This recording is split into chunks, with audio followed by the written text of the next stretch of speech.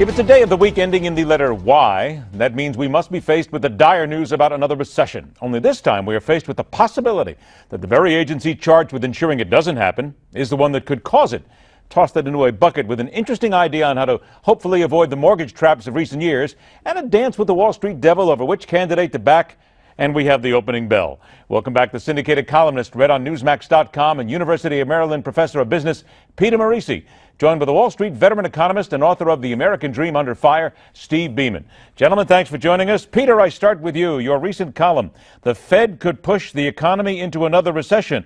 Well, wait a minute, Peter. Isn't that exactly what they're supposed to make sure it doesn't happen? Well, yes, but all of Janet Yellen's vacillating about what she's going to do is making people very nervous and causing investors to be very skittish about the market, companies not to invest, and so forth.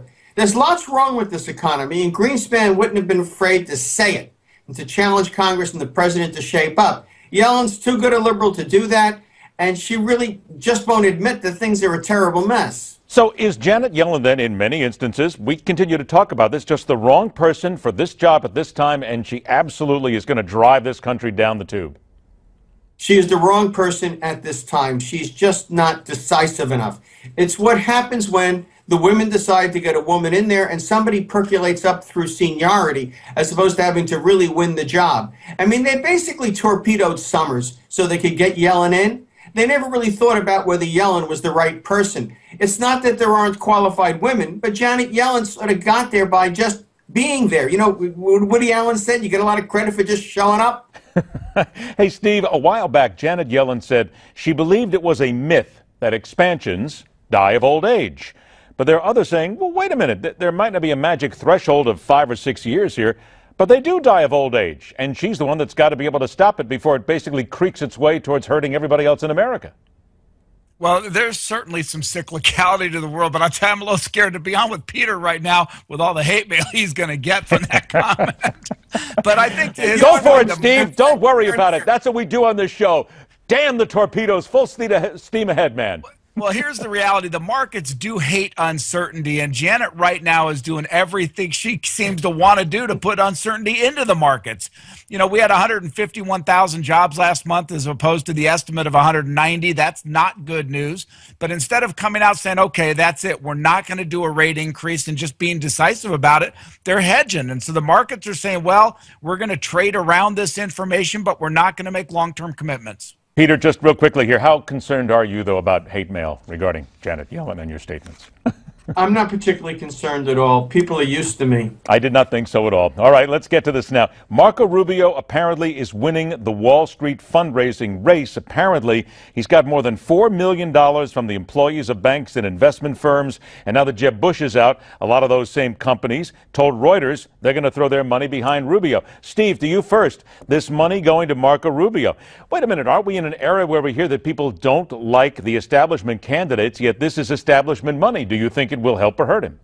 I think it's going to hurt him. He needs the money. And the fact of the matter is, with Bush out of the race now, Marco is the favorite insider. So he's going to get that big bank money, that big institutional money that wants another friend of themselves in the position. It's not going to hurt Trump, I don't think, too much. It'll play against Rubio, frankly, with a lot of the really grassroots people, the Tea Party types who hate the institutions.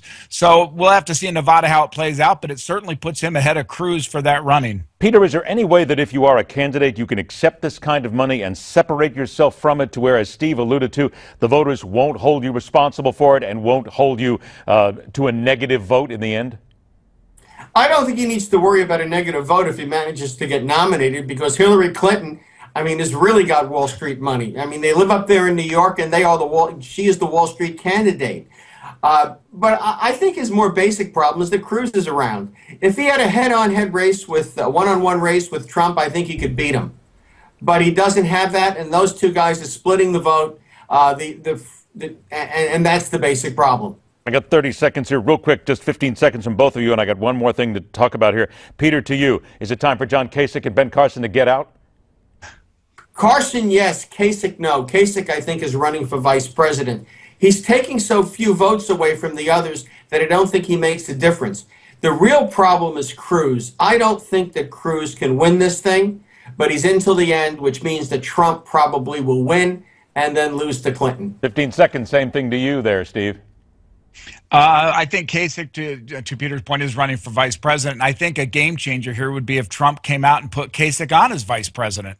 I think that would be something people aren't expecting and could put him above Hillary in the long run. All right, last 60 seconds overall, 30 to each of you. Bank of America's newest mortgage, low down payment, as little as 3% and no FHA. What do you think, Steve? My first glance is I like it because it's getting away from government stuff. But the reality is 3% down scares me because you've got a market that can fluctuate in price and you could have people getting into more of these mortgages they can't afford. I credit Bank of America with trying to be somewhat creative here at the bottom line and get some money out there to the mortgage of the less than optimal players. Yeah, that fear of mortgages that you can't afford. What do you think, Peter? Well, FHA has imposed such onerous regulatory requirements on the banks for, hangnail mistakes in mortgage applications. They can be terribly fined, that they're simply going around them. Now, be known that FHA makes 3.5% down mortgages, so this isn't a big difference.